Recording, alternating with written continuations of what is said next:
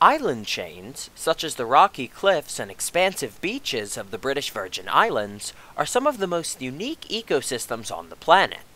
We quickly realized that these habitats were unlike anything we've ever explored before, and this realization was particularly evident in the abundance of unique reptilian life that calls these islands home.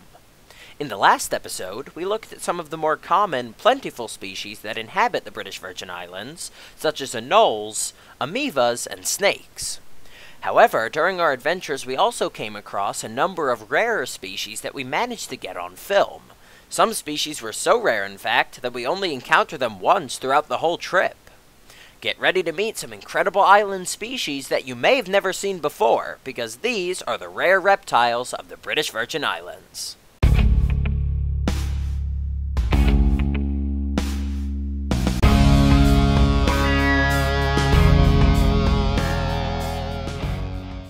Like many of the reptile species we've shown you guys so far, Puerto Rican eye-spot sparrows hail originally from Puerto Rico, but have made their way to the British Virgin Islands and other surrounding Caribbean countries over time.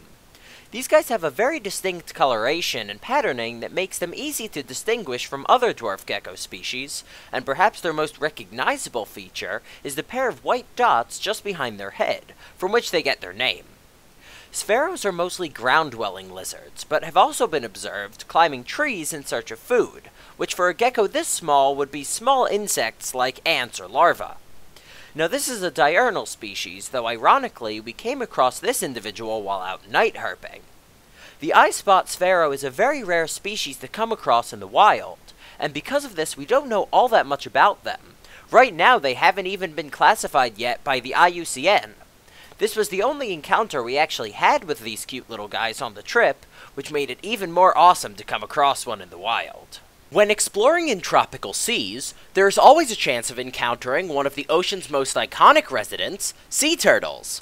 Green sea turtles, like this juvenile here, are the most common in the British Virgin Islands, and we were very lucky to catch this little guy feeding around our boat. Green sea turtles are primarily herbivorous as adults, feeding on seaweed and marine grasses mostly, while the juveniles will take small invertebrates to supplement their diets. They travel vast distances in search of food in optimal climates, regularly swimming hundreds of miles from one foraging ground to another.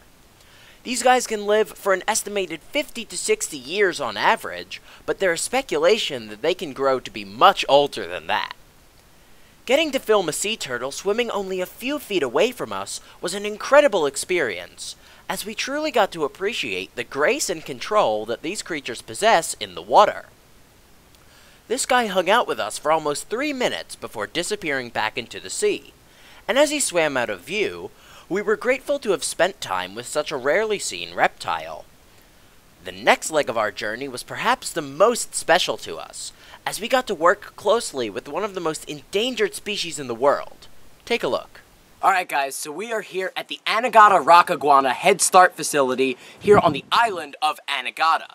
Now the Anegada Rock Iguana is actually one of the most endangered iguana species in the entire world. It's thought that there are less than 200 left in the wild. Now, let's take a look at this little guy here. We actually have a little baby in one of these cages. He's on the ceiling there, check that out. Now this species is actually being head started here at the facility so they can eventually be released back into the wild. Now these iguanas were once distributed throughout much of the West Indies, but now their populations have dwindled so low that they're only found here on the island of Anegada. Now let's check out this little guy, he's just a juvenile. Now in the wild, these guys are going to be hanging out in the inland scrub forests of Anegada and a lot of the rocky outcrops where they do most of their hunting.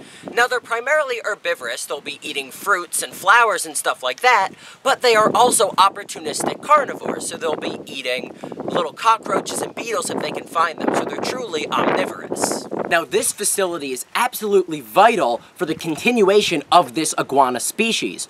Because their habitat is under such pressure from feral animals and the movements of humans, this area allows them to actually grow up and start their juvenile stage with a lot of help from the volunteers. So these guys are fed, they're protected from predators, and you can see these big cages over here.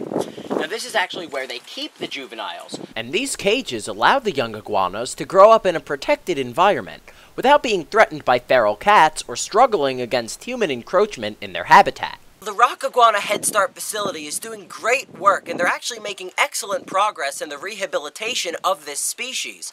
But unfortunately, these guys still face extreme environmental pressures, both from humans moving further into the island and destroying their habitat, and also from the feral populations of goats, sheep, and cows that are competing with these guys for food. So is that the damage that the feral animals are causing, is taking away their food resources? Absolutely. So the cows and the goats and everything are eating a lot of the plants that these guys depend on to survive, and it's hard for a species this rare to compete with exponential breeders like goats and sheep. The Anegada Rock Iguana's situation is dire, with an increasing amount of damage befalling their populations and habitat every year.